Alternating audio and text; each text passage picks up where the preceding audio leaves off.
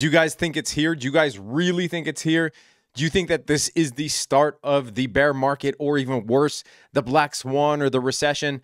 If you were participating in the market today is Thursday, April 4th, then you noticed something that doesn't happen quite often. The market is up 1.5%, and then ends up down 1.5%. If you measure this bearish engulfing candle, and this is the first bearish engulfing candle all year, if you measure this top to bottom, you get a measurement of around negative 2.1%. This is the largest bearish engulfing candle top to bottom since August 24th right here. This also is applicable to QQQ, the NASDAQ, right? We have a bearish engulfing candle here. The last biggest bearish engulfing candle of a similar size was August 24th as well. So in this video, I want to talk about why this happened and what this means. Is there any new data here that you can digest for the market upcoming? This is the specific reason that I told you last video that I would much rather play the VIX, because there will be a disproportionate move in the VIX than the indices. What we are seeing in this landscape where it is data driven, where the headlines are really dominated by the story of inflation, the story of rates, rate cuts, the Fed, jobs data, GDP, etc. During this environment where everybody knows that we are close to a recession based on the traditional markers, right? The VIX is going to act disproportionately to the indices, because any semblance of either strong data or any semblance of the Fed not cutting rates anymore is really going to cause jitters in the volatility index. And so we banked 67% on these VIX calls, which I gave you, by the way, in the last video, or not the last Tesla video, but the last market video before that. Now, I was getting some questions because these VIX calls were down like 10%. Obviously, things don't move immediately.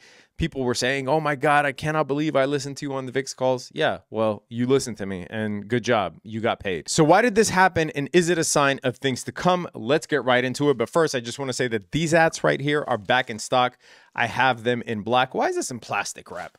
I have them in black. Make sure you go to thetravelingtrader.com to get them. So the first reason that I think people are missing, and I posted this on Twitter, by the way, follow me on Twitter for free trading and finance content, as well as on Instagram. I post on both of those platforms daily. But I was basically saying that we tend to see a ton of volatility during NFP, which is non-farm payrolls, and jobs week. And it boggles my mind that people don't look at this right here, which is basically the economic calendar, especially if you trade futures. Futures are all based on red folder news. Now, I'm not saying that if the news breaks one way, then futures are going to do so. I'm not saying that it's predictive of the direction of the futures. I'm saying that the futures itself, the algorithm, runs on the fact that there is red folder news. Now, whether we are at a supply zone, demand zone, whether we've taken liquidity or not, that's going to determine, obviously, the direction. But the movements, the volatility, are fueled by red folder news. But if you look here, you'll see that this week was full of jobs data. We had JOLTS on Tuesday, ADP non-farm payrolls on Wednesday, unemployment claims on Thursday, and then the big one, non-farm employment change and unemployment rate on Friday. And typically, this is what we see. If you look at the last time that NFP and unemployment claims were reported, we have a very similar candle here, this red candle right here. Same thing. This was back in February, right before NFP and right before unemployment claims. So it is definitely a volatile event, especially now when, like I said, the headlines are dominated by data. The fact that this is a large engulfing candle, though, is something that we have to talk about. So is this something shortable? Is this something dangerous? Well, I think that this will induce a lot of shorts. I think that a lot of people will go short here. But like I said, if you take a look at the last major engulfing candle, this, by textbook definition, is supposed to be bearish, meaning you're supposed to be able to short after this. And we ended up climbing for another 2 weeks. So as I told bears on Twitter, you're better off waiting for proper market structure shift before doing so. Now, the jobs report itself isn't the only reason we saw volatility. This is what I made my last market update video about, was the fact that there is now a disconnect between the rate cuts that the Fed is signaling and the rate cuts that the market is expecting. So if you saw my video talking about Jerome's presentation from Good Friday when the market was closed, I said that Jerome had snuck in there that the Fed was probably not looking at any rate cuts, right? Or that the Fed is not even in a rush to cut rates. And we are now seeing other Fed members, other major Fed members talk this way as well.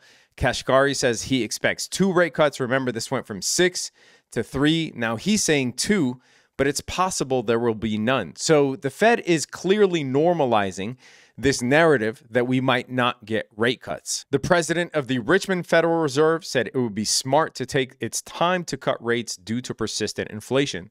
So this is now becoming the narrative, when last year or last summer, all we were hearing about were 6 rate cuts, no 8 rate cuts, no 5 rate cuts, right? But the data is just too strong. And why are people excited about rate cuts? Well, this is something that I showed last time too. There is this misnomer that when the Fed cuts rates, the market tanks. This is just simply not true. When the Fed cuts rates, the market rallies. The market has tanked before when the Fed cut rates, but this happened because of a recession. If you take a look at 2001, 2007, these are recessionary years.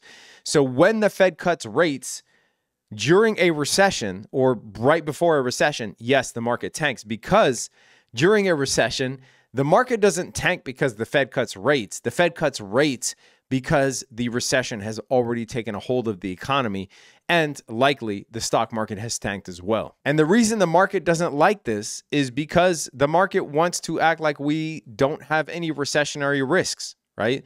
They are expecting the Fed to cut. The Fed is going to cut. Everything's going to be smooth.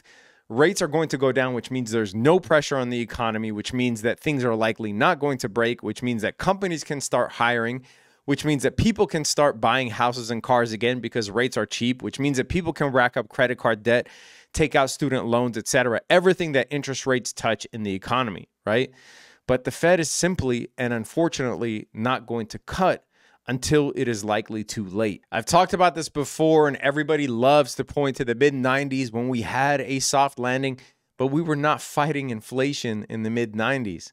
We weren't coming from double-digit inflation, and inflation was still stubbornly above 3%. This is the issue, right? When we're talking about soft landings, we are talking about, can the Fed fight inflation with the use of interest rates, keep those rates higher for longer until inflation gets down to 2% and nothing happened to the economy? And the answer is that has never, ever happened before and will likely not happen now. The market's wish to rush to cut rates is likely not going to happen. The more they figure that out, the more that Fed members delay rate cuts, we will continue to see this type of volatility until something in the economy breaks. So how should you play this? How am I going to play this? As always, I do like to give you a semblance of my plays here because you guys always ask for them and you find value in them. Like I said, we bought VIX calls. Those are up 67%. I ended up closing these. If you want access to all of my trades in real time, what I'm doing with stocks, what I'm doing with futures day trades, how I'm hedging, what I'm doing with option selling, if you want my full analysis in terms of my market analysis, my technical analysis, and fundamental analysis, all that is in the description below. We go live with the team every single day, and it is me doing the lives. I live trade with the team every single day, giving you the game plan. Make sure you sign up using the link in the description. As you guys know, I also gave you the Russell 2000 in that same video. We closed those IWM calls today for 74% as well. And if that wasn't enough, we are also doing a funded channel on Discord, helping traders pass their evaluations, become funded traders, use someone else's money in order to trade. The last 10 days, I've taken 1 loss, and it was this day on March 28th. So if you want to get funded, if you want access to all my plays, link is in the description below. Come and join us. All right, let's get into what does this mean for the market and how am I going to set up these plays. So am I going to short the market here? As I said, no. I'm not crazy enough to short the market here. Now, VIX is a different story, and I will get into that in a second.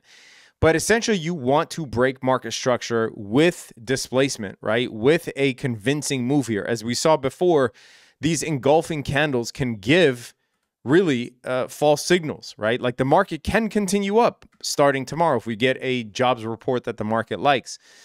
However, if we get a candle like this, for instance, this is when I will start contemplating a short on a retracement, right? A nice full-bodied candle below this right here. The problem I see with novice traders, with people who try to take random trades, is that they just want to guess the tops and the bottoms, right? They don't know what waiting for confirmation looks like. Like, they would rather front run shorts and front run longs without confirmation because they want the absolute tippy top or the absolute bottom, even though they're probably going to close their position early anyway.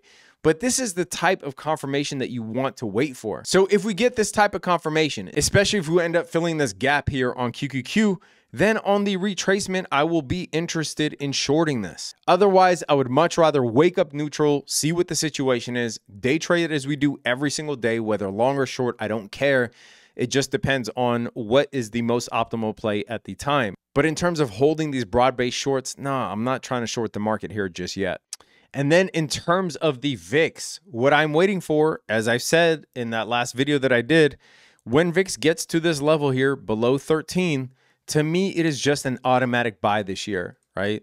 And I am going to wait for the VIX to come back down before buying it again. Like I said, we made 67% on it already, but I am waiting for the VIX to come back down. If it comes back down to this level, then I will just buy some calls and sit on them. And lastly, do I think that we are going to go into a recession? Yes, I do.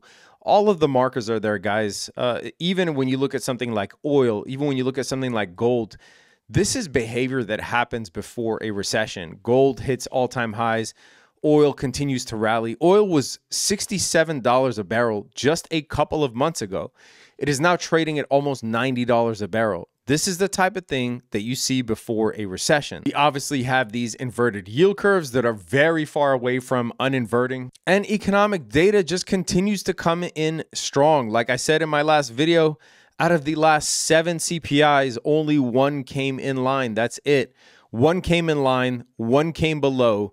The rest of them came higher than expected. So inflation is being extremely stubborn here. Admittedly, I don't know when we will get a recession. Could be this year, could be next year, but I think things are starting to show. I want you to comment down below and let me know whether you think this is the start of the crash, the legendary crash that's supposed to come. As you guys know, I started trimming my portfolio beginning of March, right? I can rest easy on my pillow because I know what this type of consolidation looks like. I started trimming my portfolio here, and we are still in that range, right? We are still in this range here.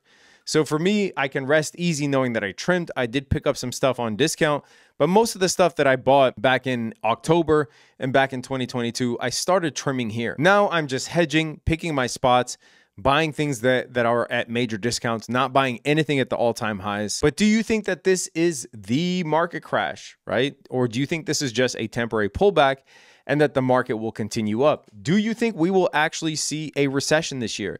Do you think that we'll see a recession next year? Do you think the Fed is going to cut rates this year?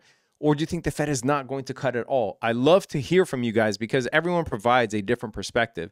So let me know in the comment section below what you think. Make sure you sign up to the group. Do not leave any more money on the table. If you have just zero idea how to play things, you don't know how to day trade, you don't know how to hedge, you don't know whether you should buy options or sell options, you have zero idea of how to trade or how to invest, make sure that you join using the coupon code in the description. Would love to have you.